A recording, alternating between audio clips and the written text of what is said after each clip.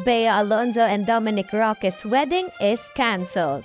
Boy Abunda confirmed this in his show Fast Talk with Boy Abunda. We talk today.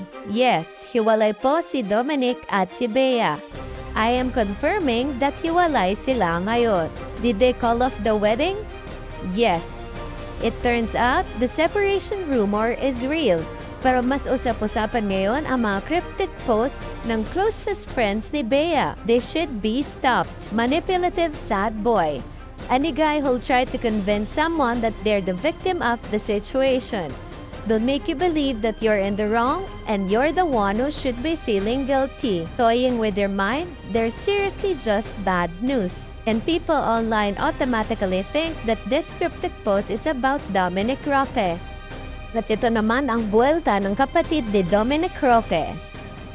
Wolf in sheep's clothing. Ang tanong, bakit kaya sila naghiwalay?